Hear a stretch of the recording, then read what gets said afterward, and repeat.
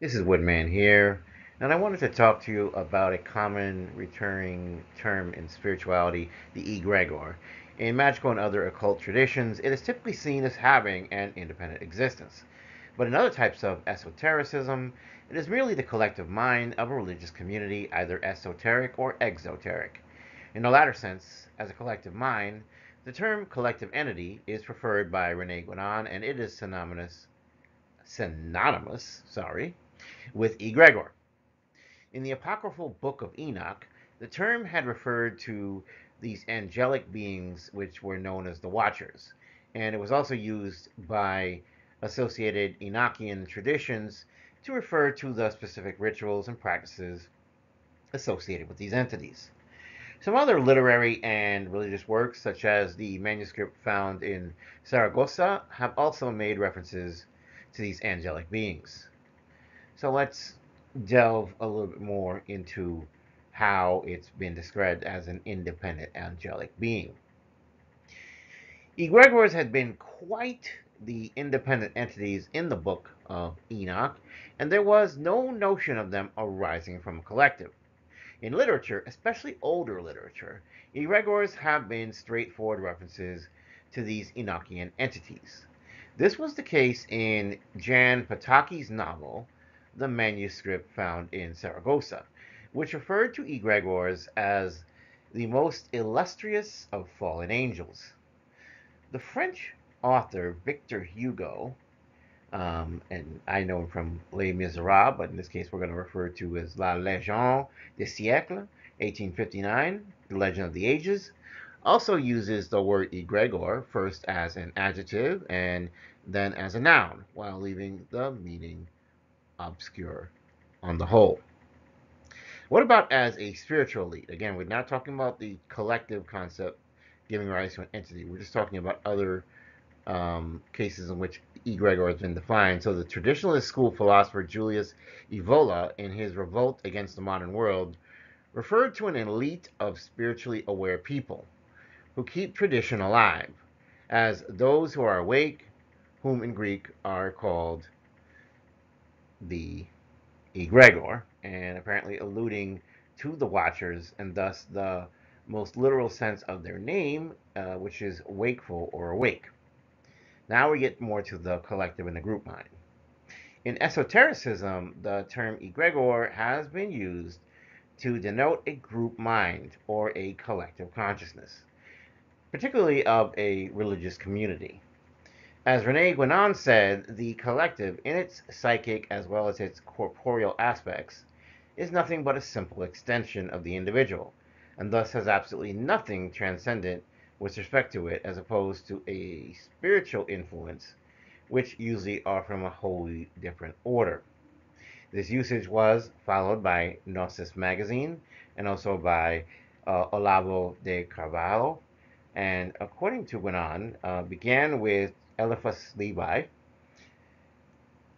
What about as a further extension, which is an independent magical being arising from the collective mind, right? Now, before we're just returning to the collective mind, but now we're actually saying that the collective mind can become its own independent entity. So, in the thought form of Charles Gounod's music, according to Annie Besant and C.W. Leadbeater in Thoughtforms, 1901, some authors seem to have merged the esoteric concept with the Enochian concept to arrive at an idea of spiritual entities that feed off the thoughts and energies of a unified magnitude.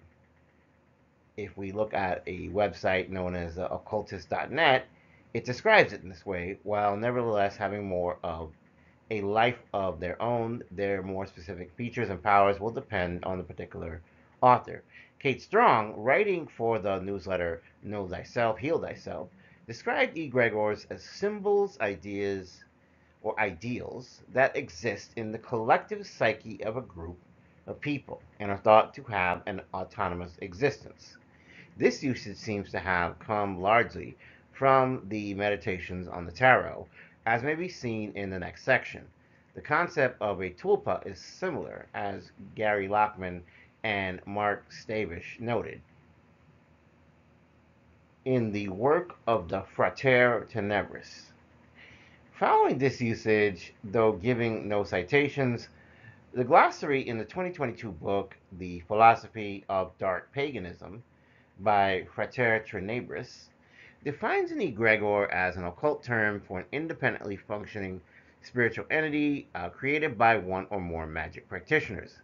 Many egregores begin as thought forms, but then become capable of operating independently of the practitioners.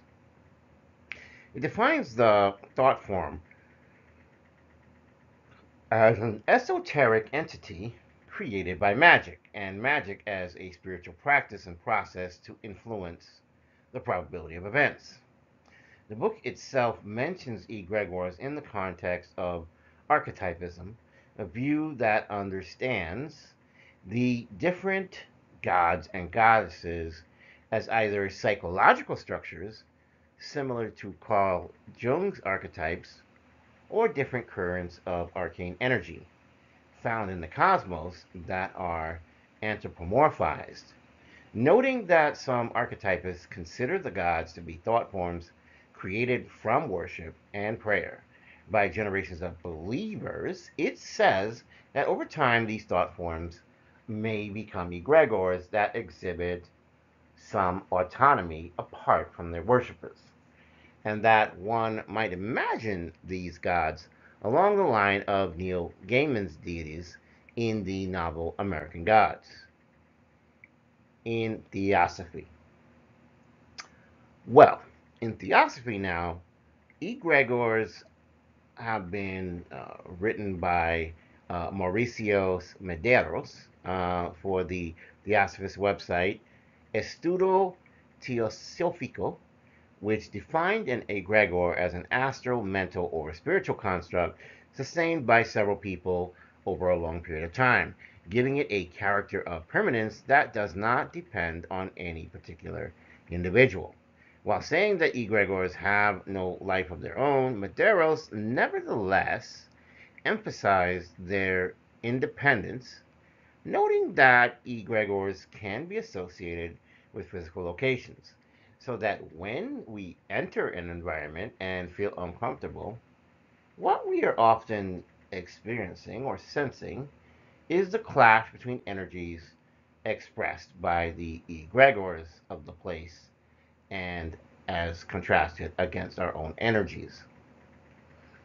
In the nutshell, I've even seen this come up in some fantasy role playing, that the idea is that you have these pantheons, and the pantheons are filled with these deities, but that the deities are largely powered by their worshippers. In other words, yes, they are beings that have some independent form, but maybe their independent form is really almost like maybe top of the line human per se. And so it is the belief of their worshippers that causes these individuals to exceed human limitations, to be able to do divine things because of the energy and force of power given to them by their believers, by their worshippers. And so, in this sense, religion is needing to be um, imprinted upon generations of people, because so long as the people continue to earnestly believe, then this figure will in fact have the power of the gods and act as a deity. But again, even if no one believed anymore, at the worst scenario they'd probably be about as weak as a strong human. So in other words, they don't just evaporate from existence. They are there. There are some type of independent entity that makes up this this this deity, right? But that they need the faith of their worshippers to really give them their powers, to really give them their domains, to really allow them to exert a great deal of control over various aspects of our universe. Nonetheless, whatever you choose to believe about egregores, they are a very fascinating concept that has been referred to in many different ways. Obviously, I referred to you as to the occult concept. I referred you to a concept which is psychological. I refer to you to a concept that comes from esoteric practice and rituals and traditions. I've referred you to a powerful thought form, and I've also referred you to the idea that even groupthink can give rise to the egregore. So I hope you enjoyed this message. If you're new here, welcome aboard. This is Safe Space. You're welcome. If you are returning, I thank you for your support. You make this channel great. I can't do without you. I love you. I love you. And in the name of the Most High God, I pray for your blessings and your continued protection all throughout the day. Woodman signing off with this message. Take care of yourselves. Bye.